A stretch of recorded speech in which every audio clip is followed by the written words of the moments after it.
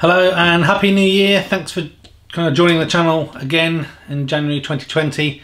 So as usual, it's time for my monthly update on my solar PV system here in the UK.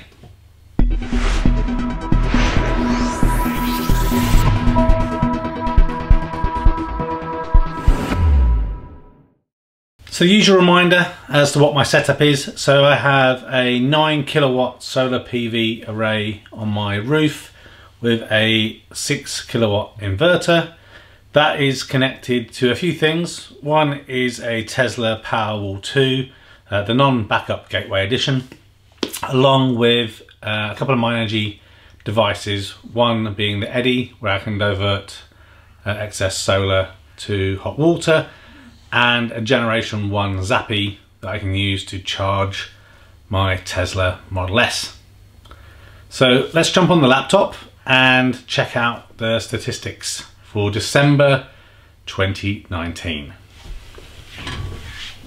Okay, so I don't think December's statistics can be too much of a shocker. So as usual happens in December, weather isn't great, but I think it was kind of similar to last year. It was November really, it was the super crappy month. And the other thing obviously with December is people are off because of Christmas and New Year. There's more cooking because you're entertaining and all that kind of stuff. And the other change for me is obviously this year I have my Tesla Model S, so we'll definitely be consuming more electricity to charge it up overnight on the Optimus Go tariff. So I'm obviously keeping the cost down, same as still charging up the Powerwall overnight as well. So just 5 pence per kilowatt there. And I still have the panel heater on here in the cave for about half of the day to kind of keep things nice and warm and cozy for me in here whilst I'm working. So let's look at how well the system performed. So it produced a stunning 191 kilowatt hours of electricity from solar, which is pretty rubbish, but we'll see when we scroll down in a minute. That's very close to kind of what we had in terms of last December's performance. So I was able to self-consume 97% of that, so 185.24 kilowatt hours, and it somehow exported 5.75 kilowatt hours. In terms of my consumption, it was pretty big, so 1.45 megawatt hours. So again, I had to import most of that at 1.27 megawatt hours. So if we look just really quickly at the graph, we can see overall lots of consumption on most days. Actually Christmas wasn't too bad, I guess, because I stopped work for a few days, so the heating wasn't on over here in the cave. But really small solar production days. So I think like the 10th, the 12th, even the 20th, there's nothing on the 20th whatsoever. So it'll be interesting when we go through the day by day quickly. But if we look at kind of historical statistics, we know that from last month, November was pretty bad compared to 2019. But if we look 2018 and 2019 for December are pretty much on par, so no kind of mega surprises there.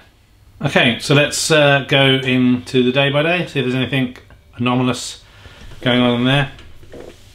So as we're going to see every single day, as I mentioned, every month, I have a few things happening at the early hours of the morning. So from midnight to 4:30 is when the Optimus Go tariff is the cheapest for me. So that's when I'm doing a couple of things.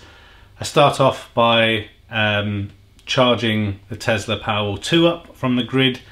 I also spend a couple of hours heating hot water using the Eddy, pulling from the grid, and also if my Tesla Model S is plugged in, that will charge as well. So this graph that we see here is a typical combination of around 3.5 to 4 kilowatts is what's charging the Powerwall. Then we see another surge of another 3 kilowatts, which is when hot water is being heated. So we can see, you'll see this pretty much every day, or spikes higher than that if the car is plugged in and charging as well.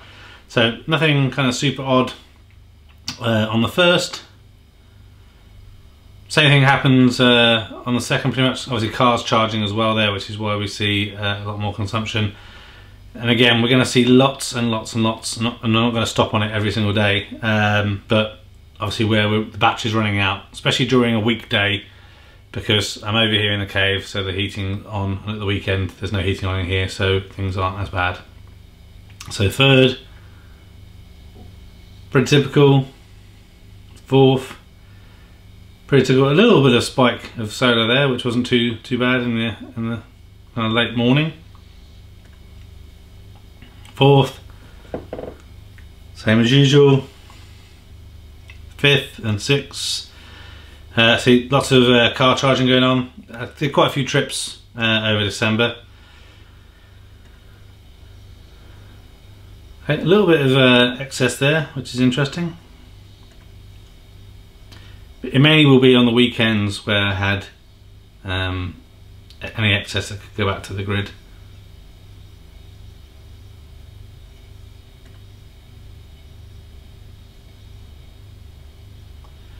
Tenth, same kind of thing. I'm not sure how interesting these updates are in the winter when it's not really a solar PV up-to-date update at all, other than look, hardly anything was generated. So here we are. Was it the 11th that was the 0 generation? There was some on the 11th. 12th. Barely anything there. 1.26 kilowatt hours of solar generation. 3.73 there. 8.45. Generation is just laughable, isn't it, during the winter months? Okay, a lot there. A little smidge of surplus on the 17th. Not too much again to talk about on the 18th. But definitely noticing in the winter, having an electric vehicle that is the everyday car, large amounts of consumption. But the main thing is when that consumption is happening. So you can see majority of this is all happening when I'm only paying 5 pence a kilowatt. So, you know, it's perfect really.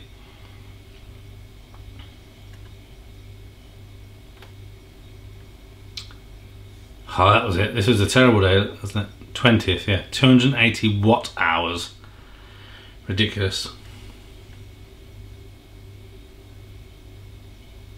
21st, 22nd, a lot. 23rd, 24th. And I remember now the 25th was a good solar day. Yeah, good for December. So 15.81 kilowatt hours. So I didn't use anything from the grid outside of obviously the charging in the morning. Because I remember on Christmas Day I was cooking the dinner, and you know, ovens were on, hobs were on, but there was plenty of solar which was just covering everything. It was fantastic. 26, same scenario again, pretty much no production. Same for the 27th. A little bit better on the 28th. 29th, not so good.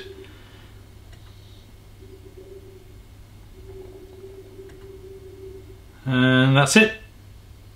Not a good day at all on the 31st either. But yeah, so we can see on the graph here, January is going to be pretty much similar, but then we're going to get a big jump back up in February. So roll on February, and things should be a lot better. So let's just get my phone out, and I can see what we got from power, etc. Because I remembered this time to take my pictures.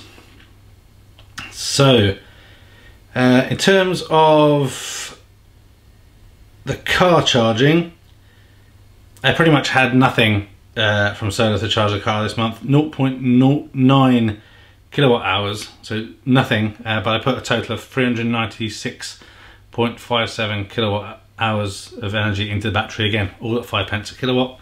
So this is where the Octopus tariff really comes into its own. Water, very similar situation, only 4.70 kilowatt hours of surplus went into heating hot water. And then for my power wall, I managed to get out 426 kilowatt hours of energy from the power wall. Obviously that meant it was cheaper rate electricity I was using during the day. So that's it for December. One thing that someone had mentioned in a previous video in the comments that I haven't had time to look at yet, but if you do know the answer to this, please leave a comment below, is people have mentioned that I might be able to have better energy efficiency here in the cave if I moved away from these electric kind of, I don't know if it's convection heater or what you properly call it, but to an infrared panel heater. Now, without doing any research whatsoever, the only thing I can imagine that may be more energy efficient when it's running, but I'm not sure how well it will do in terms of heat retention or whatever. So I don't know if that is a viable option. I've mentioned before that I've considered buying a storage heater, but the amount of money, so to get one for about this size of this room, I think it was about £800 or something. And just the amount of money that I spend on powering that over the winter months, it would just take me many years to recoup the cost. So I don't know if it makes sense. Whereas if a panel heater, an infrared panel heater, made more sense, that may be something I would consider. So if you know a bit about that, please let me know. Also let me know, how did your system perform in December? Was it better than November, or was it equally disappointing, and are you looking forward to sunnier days in the not too distant future? Thanks for watching this video. A thumbs up would be really appreciated. If you're interested in other geek type videos, please consider subscribing to Spectrum Geeks. Why not also follow us on Facebook, Instagram and Twitter? And before you leave, why don't you check out one of these other videos that may be of interest. Thanks again for watching.